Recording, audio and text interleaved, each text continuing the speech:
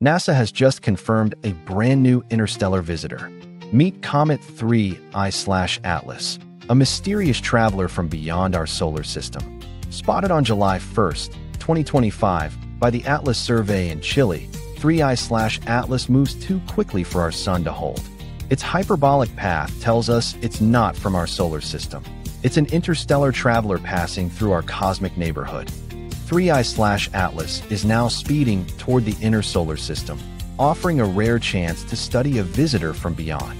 On October 30th, 2025, Atlas will approach the Sun within 1.4 times Earth's distance. That's a close cosmic pass. Even at its closest, don't worry, 3I/Atlas will stay a safe 270 million kilometers from Earth. No danger here. NASA, Hubble, and Webb are already studying this comet, gathering precious data as it races through space. Surprisingly, Atlas contains far more carbon dioxide than water ice, a rare find in comets we know. Its chemical fingerprint stands out. Scientists study these signals to decode the comet's true origins. Most solar system comets are rich in water ice.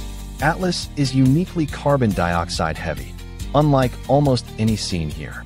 Other interstellar visitors like Oumuamua and Borisov also flashed by. Each one brings something new to puzzle over. 3I/Atlas acts as a cosmic time capsule, preserving materials from another star system's planet-forming days.